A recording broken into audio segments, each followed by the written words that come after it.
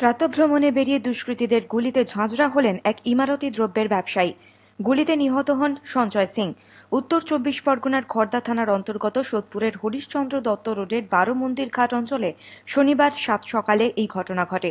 প্রত্যেক দিনই নিয়ম করে প্রাতঃভ্রমণে বেরোতেন পেশায় ইমারতি দ্রব্যের ওই ব্যবসায়ী। শনিবার সকাল ৬টায় হাঁটতে বেরিয়েছিলেন তিনি।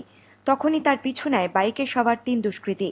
খুব কাছ থেকে তারা ওই ব্যবসায়ীকে লক্ষ্য করে পরপর ৫ রাউন্ড গুলি ছোড়ে বলে এলাকাবাসীর দাবি। ৪টি গুলি লাগে সঞ্জয়ের গায়ে। সঞ্জয়ের বিরোধী গোষ্ঠীর দুষ্কৃতীরাই এই ঘটনা ঘটিয়েছে কিনা তা খতিয়ে দেখছে খড়দা থানার পুলিশ। এই ঘটনায় বেশ কয়েকজন সন্দেহভাজনকে শনাক্ত করার চেষ্টা করছে পুলিশ। শনিবারই ওই ব্যবসায়ীর দেহ ময়নাতদন্তের জন্য ব্যারাকপুর মর্গে পাঠানো হয়েছে। সকালবেলা মর্নিং করতে বেরোয়, প্রত্যেকদিন আমাদের সাথে কথাবার্তা বলি, গল্প করি। মর্নিং করতে বেরোয়, মর্নিং করতে বেরোয় আজকেও বেরিয়েছে।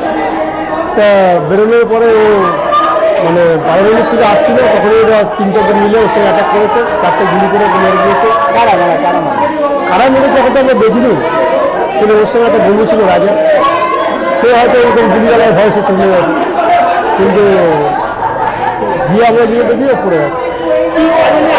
ব্যবসা করতে বিজনেসের ব্যবসা